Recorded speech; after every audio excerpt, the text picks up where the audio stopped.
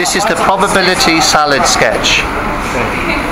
In past exam questions, they've asked that what is the probability of taking a cherry tomato at random from a pack of cherry tomatoes and a salad leaf from a pack of salad leaves, and then throwing a four-sided Caesar salad, and getting a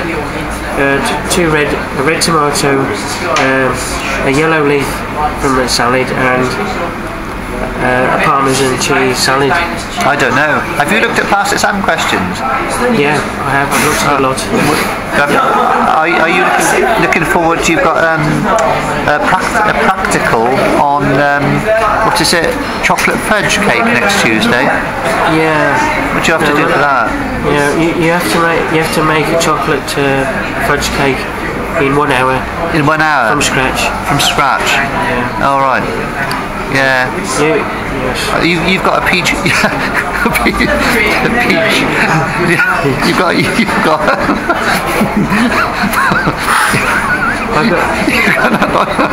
Not a peach. Sorry, the PhD. You've got I've got a PhD in tickle sponges. That's what I was going to say. Tickle sponges. That's what I was going to say. Yeah. PhD. Yeah. I know. So what was your first degree in then? Sponge cake. Sponge cake research. Yeah. Yeah. My degree research was in sponge cake. Sponge cake. Yeah, I did. I did some 2 years on sponge cakes, wasn't it? Yeah. Did you take a sandwich course? Yes, I did sandwich. It was a day release sandwich course. Day release sandwich course. On cheese and tomato. Right. Well, celery.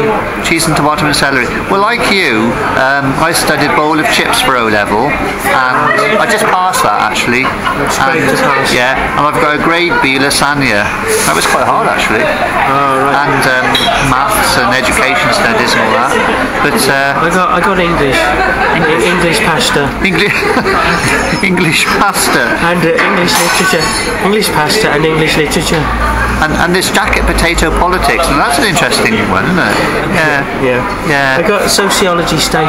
Sociology steak. Have you ever done chili con carne calculus? Because that's quite popular, isn't it? Oh, no, we didn't do that. Not on the syllabus at school. No. Well, if you take the first partial differential equation of a chili con carne, that's quite interesting. Yeah. Oh.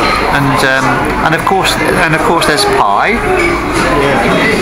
Oh yeah. Which kind of pie? Well, onion pie, and it goes on as 3.14159 and so on, and it goes on forever. That's not pie in the sky, that's real. And that helps you to calculate the circumference of a circle. And that's right, and if you eat a pie when you're doing it, it does not help. And you don't get pie-eyed from doing it.